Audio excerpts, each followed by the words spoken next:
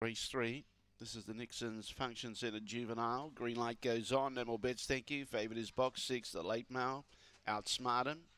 Away in racing, Outsmart him again quite well. Is up there vying for the lead and takes on Dance Moves and burns it off. And Outsmart him's got clear and looking very good for its punters. Dance Moves there around the outside. Emily Nearest trying to wind up after copying an early bump. Then behind those Burnt to Ashes and Zoological. But Outsmart him is Ham and Hose with the late mile followers. Comes into the front straight and wins by, I'd say that's 3.5 lengths. Burnt to Ashes made some ground late. Solid effort. Dance Moves was third. Fourth, either Emily Nearer or Zoological, and they've gone around 23 seconds for race number 3. 23 seconds exactly. 14.25 was the run home. It's 6.